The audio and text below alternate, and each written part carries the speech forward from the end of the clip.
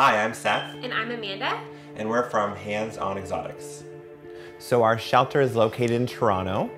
We have a large space in which we take care of over 100 different animals. We often get asked how we import our animals from other countries, but what people don't know is that our animals were actually born right here in Canada. It's really hard for us being animal handlers. We get peed on, pooed on, bit and scratched every day. And I work 80 hours a week and only make $4 an hour.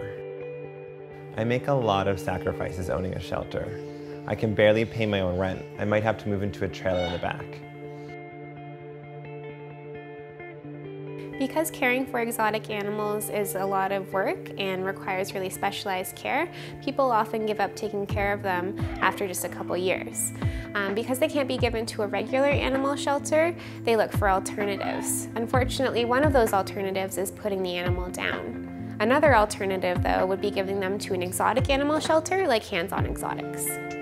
One of our rewards is that you can donate one of our animal programs to a hospital, school, church, community center, birthday party, or something that's important to you where you want them to meet some of our amazing animal ambassadors from our shelter.